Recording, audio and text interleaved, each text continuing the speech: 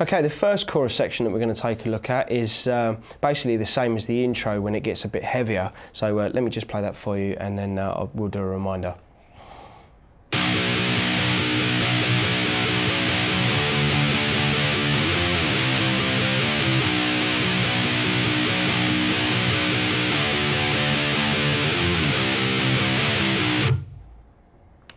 Okay, so we've got the volume all the way up on the guitar, just down picking on the low E string, then 3rd fret up to the 6th fret on the low E, down to the 1st fret, 3rd fret, 1st fret, and then open again.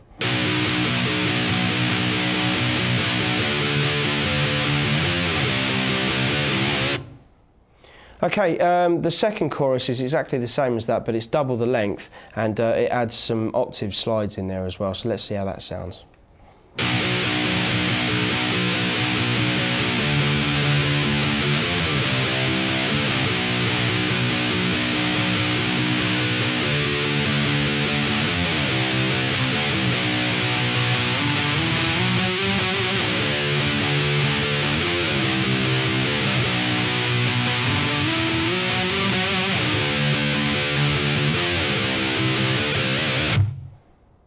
Okay, as you can see, the single note part of the riff is exactly the same as what we've looked at before, except we're going to start using these octave shapes from the 5th fret of the A string moving up. So we've got 5th fret A, 7th fret on the G, then up to the 8th fret on the A, 10th fret on the G, then 10th fret A, 12th fret on the G, then 12 on the A, 14 on the G, slide into 13A, 15G, and then down again to the position before, so 12A, 14G.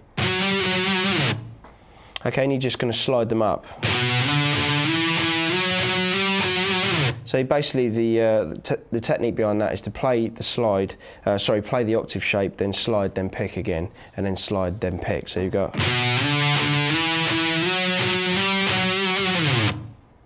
Okay, so a slow tempo in conjunction with that other riff should sound like this.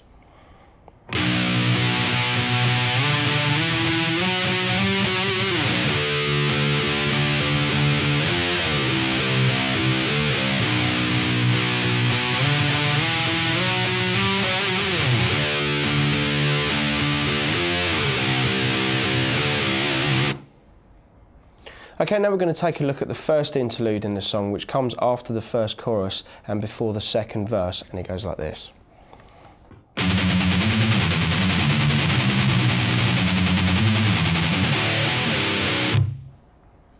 Okay, so basically what you're doing is you're taking the same riff that we've seen in the verse sections, but then you just basically heavy up the last 4 notes.